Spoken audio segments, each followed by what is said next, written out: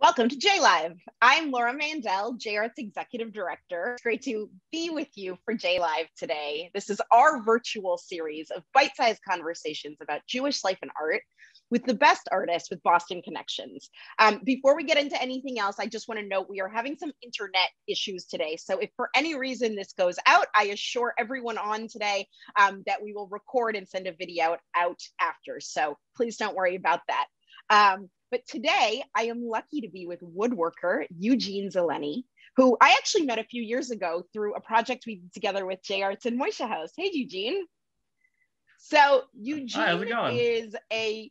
It's great. And I want everyone to know he is a woodworker, but he's also what I would call a maker generally, just a jack of many trades. So it's really cool to be with you today. All right, so let's get to know you a little through your work first. So first, I love these bottle openers you made. So let's look at those and start there. So these are a pile of bottle openers that I made for a Moishe House Russian-speaking Jewish retreat a number of years ago. And the theme of the retreat was, Russian Jewish heritage and a connection to it. And if you look closely at the nails in these bottle openers, they look kind of old and odd shape, and that's because my grandfather, when we emigrated from the former Soviet Union, brought those nails with him because after living in the Soviet Union, he didn't know what the availability of nails and tools would be in America, and thankfully there's abundance. But he ended up saving those nails in a tin in a closet until I found them after he passed, and I thought that integrating these symbols of like a Russian Jewish diaspora of our tradition or heritage into this like bite-sized handheld tool to take with us after this retreat was a very relevant, very important part of our history, and as a way to show like, hey, here's what we went through, take it home with you. And it's a way for everyone to have a piece of that history with them. It's so cool. I mean, it's amazing how much we now know about you as a person and an artist just from this. And I love that you burned that's the Moishe House logo on those. Is that right? Hand burned each one, not laser cut, hand burned. Amazing. All right, so let's look. I love these drinking dreidels that you made. Let's look at those next. Yeah. So as a part of being Moishe House resident, I was teaching a lot of workshops, specifically woodworking, and using kind of a very traditional way of making a traditional toy, but integrating new games or not necessarily Hebrew words. Like you don't want to have people learn Gimel or Shin, but having it be transferable into like a fun millennial kind of game gives access to that history with a modern twist and gives people more of an idea of like how to lean into their Jewish culture, Jewish heritage through modern means. And it's really cool because they're a very traditional dreidel shape, and yet there's nothing else traditional about them. Really, I like mixing the traditional and the new, both cultures coming together into one. Okay, so when you're talking about blending cultures and traditional and new, I think it's hilarious that you built a sauna for your Moishe House. Let's look at it and tell us about it. Yes. We did. So that was a very big project. We, got funded on Indiegogo by a community. We asked Moishe House for extra funding. We had 3 events where we did a, combined building, assembly, testing events with Moishe House. We designed it to be collapsible and portable so that when we did move, we would be able to put it on a trailer and take it with us to the next place we would live. And yeah, we engaged the community, Jewish, non-Jewish, Russian, non-Russian, everyone who was interested in it learned not only building techniques, but a bit of Russian culture and just created a much bigger social project than we expected to. It was great. That's really cool. And I know, I in college used to go to the Russian bathhouses with very dear friends of mine in New York. And I know that is a very Russian culturally traditional thing. So I think it's so cool that you brought it here. Oh, that's great. Okay, so now that we know a little bit about who you are through your work, I really want to talk about Expedition Maker. And I think a lot of us watching may not even know what that is. Tell us about Expedition Maker, what it is, and what that experience was like. All right, so through Moishe House's, subsidiary Camp 999, they held an online Jewish crafting competition during quarantine as a way to get this community engaged because they couldn't do anything live in person. So they thought, hey, let's just do a reality show online. And here actually is an example of one of my projects I built there. So every week we'd be given a prompt as a way to kind of build a project. And at the end of the week, we'd have a project built, record all the pictures, all the videos, and just submit it so they could film and edit their part of the show. And so this project was specifically designed as the prompt for masks. So I thought it'd be very cool to create this mask. I'll actually show you as a means. And I just have to say, that was around Purim, right? The masks were relating to Purim. Yes, it was. So Purim was also a big part of the theme. So using this mask as a way to show, to create like protection from the world while integrating really interesting crafting methods. I mean, I used leather, LEDs, I use 3D printed parts. It's actually 3D printed wood filament. So it actually can be stained like regular wood, foam. So basically taking the essence of crafting, all these different techniques, all these different methods and materials, and integrating them together into a single project was like the goal of Expedition Maker, to show everyone else out there in the world, you know, you have all this time during quarantine, get into crafting. It's super fun and you make really neat things with it. That's cool. And I will recommend that if anyone watching has not series, please go online and watch it. It was really an incredible opportunity to see. How many of you were there? 10 makers initially? Is that right? There were 10 competitors, correct.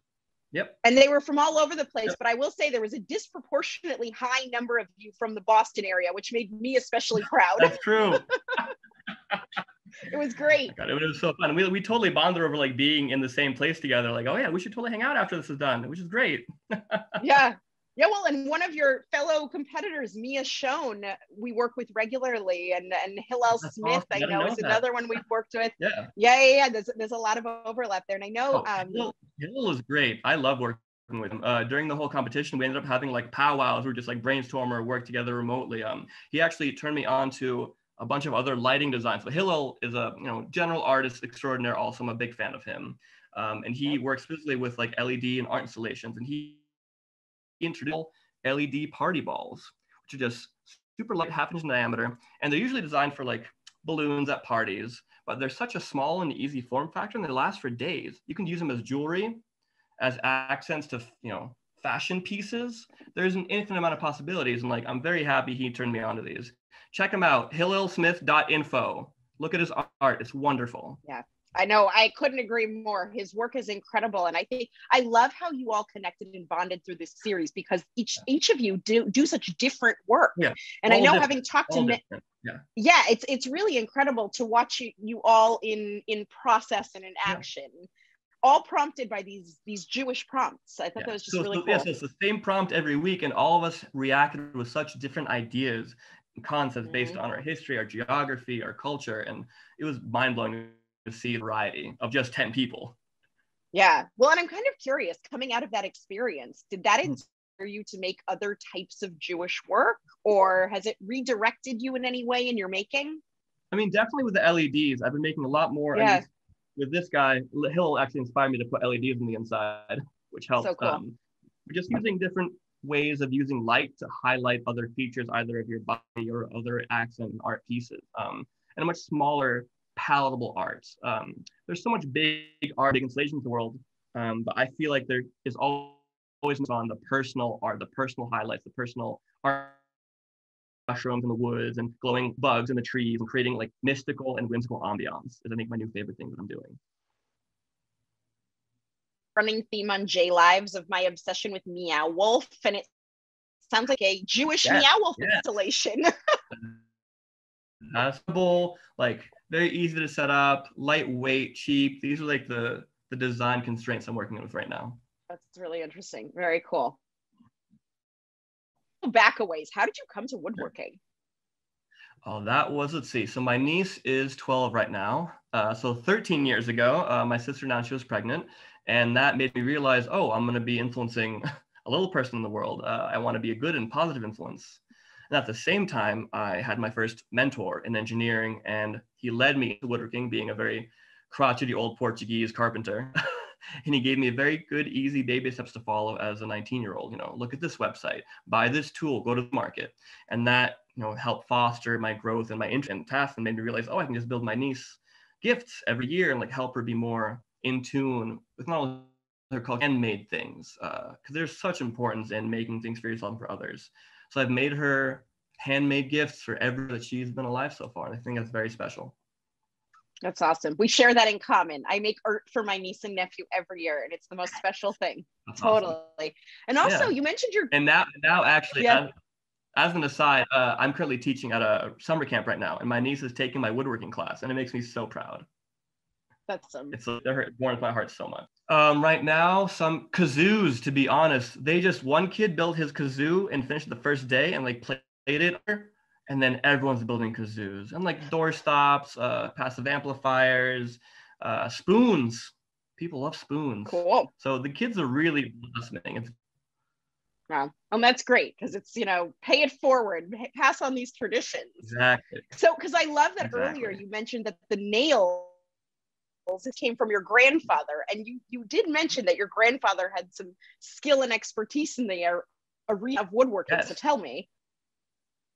Yeah, so my grandfather in my adult life only influenced me by leaving me his tools. But in the Soviet Union, after the war, he was a carpenter at like various factories for making doors, and then he was a cobbler for a good amount of time. So I still have his cobbling hammers too, which I don't really use, but I'm really happy that I have them. And it's only funny how in my teenage years, I learned that my grandfather brought these tools with him to America. My dad said, hey, if these you want to use them, you can use them. I go, well, we're using them. I guess it just skips a generation. Yeah, totally. But how cool is that to reuse things that were your grandfather's? I mean, how special. I mean, Jewishly thinking of the, from it's the definition of.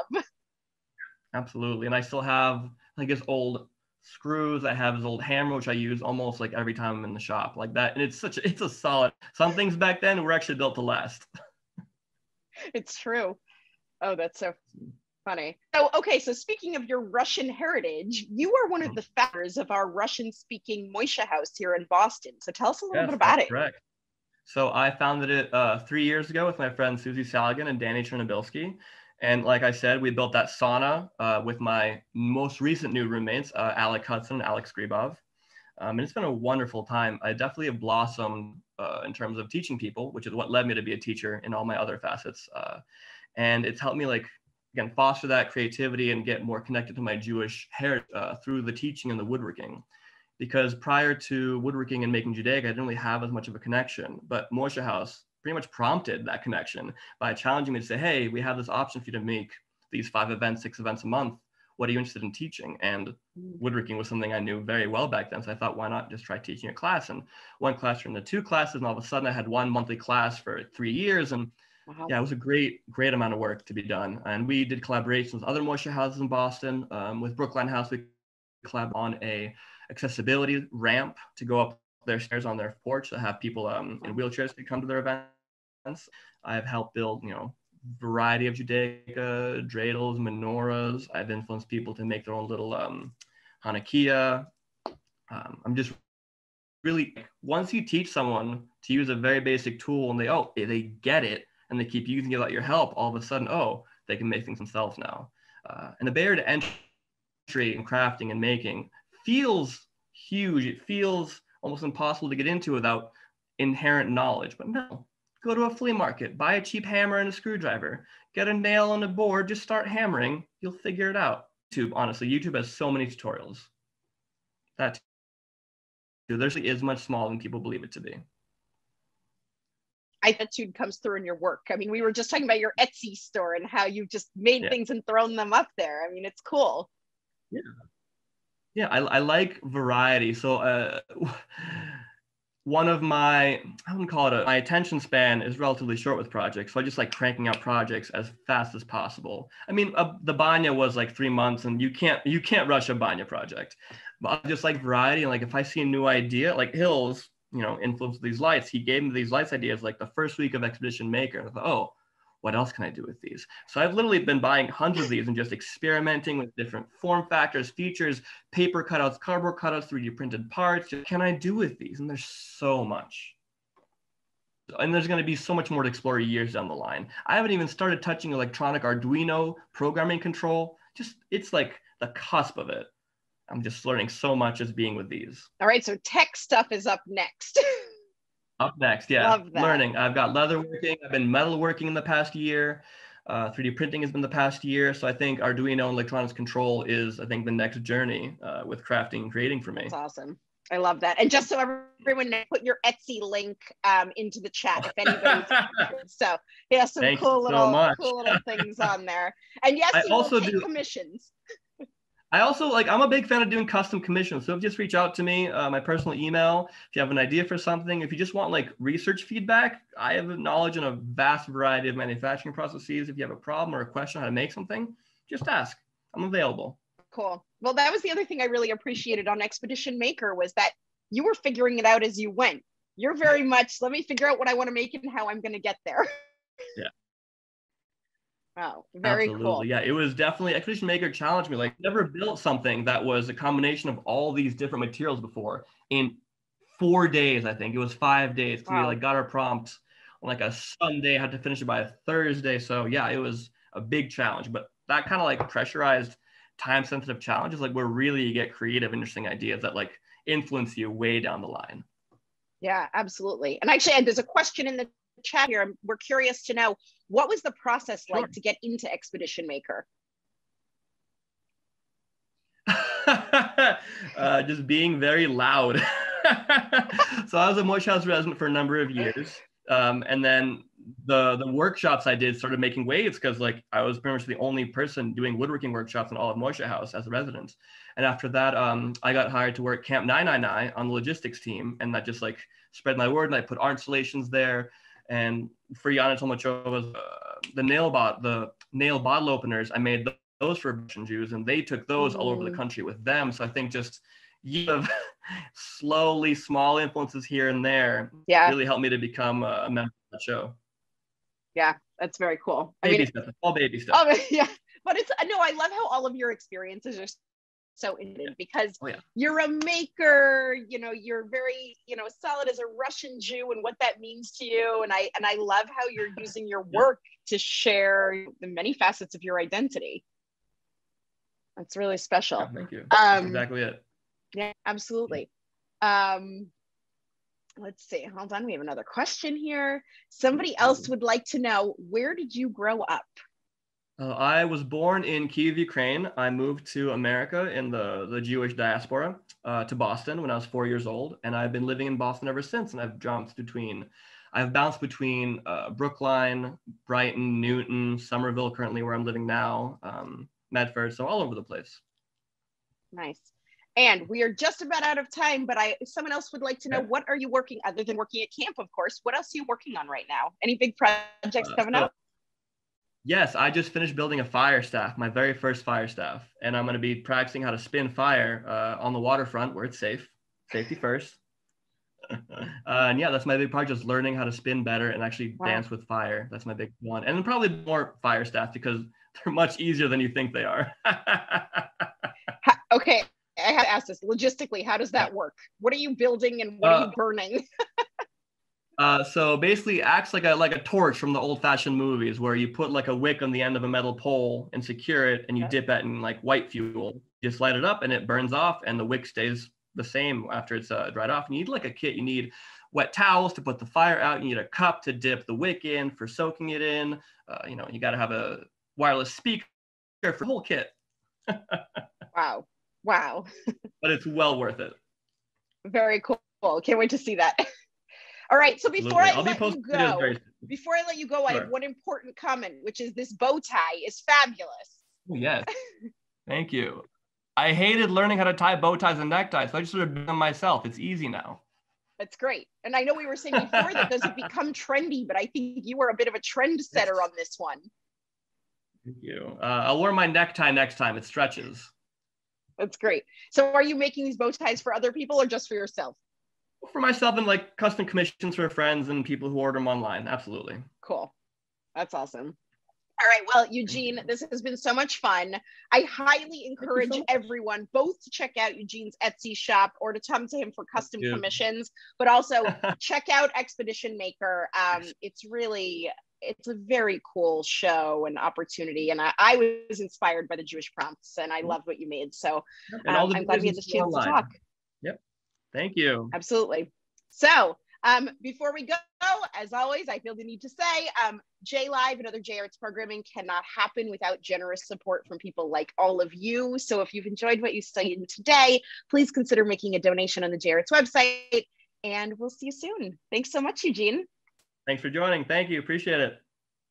See you soon. Bye.